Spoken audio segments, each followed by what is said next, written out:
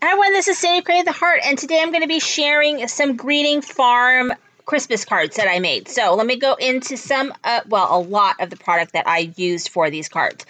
So I used these Spellbinders matte dies, the pumpkin Spice It Up and die.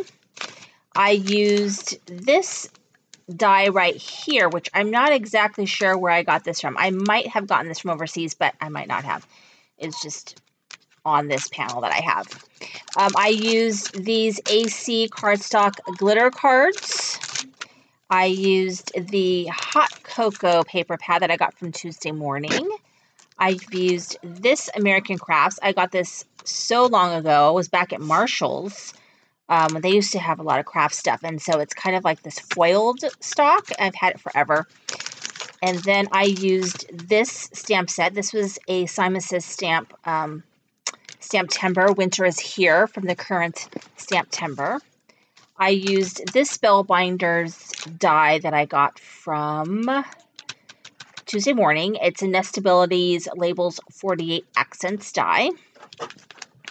And then did I use this one? I think I used this one as well. And this is the Lawn Fawn die that they have that kind of makes a scene, helps make a scene card, which I really love. I actually use that one all the time. So let me go into the cards that I made. I made 4 cards. So here's the first one. Oh, I also forgot to mention that I used this, I guess it's like an ornament layered snowflake from Tuesday Morning. And the package comes with gold and silver snowflakes. So I just cut off the little hanging thing because I decided to put on the card instead. So it's a little girl colored with Copics. And there's that hot cocoa paper and the gold cardstock. I think she's very cute.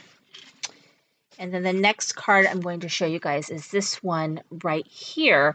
And then I used this border on the side here in the red foil cardstock.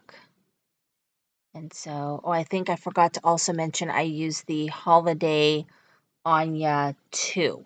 I think I must have put that one away. Holly Anya 2 for that one. And the Spreading Joy. I did a little bit of stickles. There's that one. And then this card right here, this is using that September stamp set. It's very, very cute. See that right here. And then this is the last card that I made, and this is really cool cardstock too. You also could use this and cut, things out of the gold paper. Really cute. Gold on both sides. So I thought about just cutting this so that I could use this other gold panel, but maybe for the next set of them, I'll do that. But here's the scene that I made. And I used my Nuvo drops for the ornaments. And so here are the cards again. So this one and this one.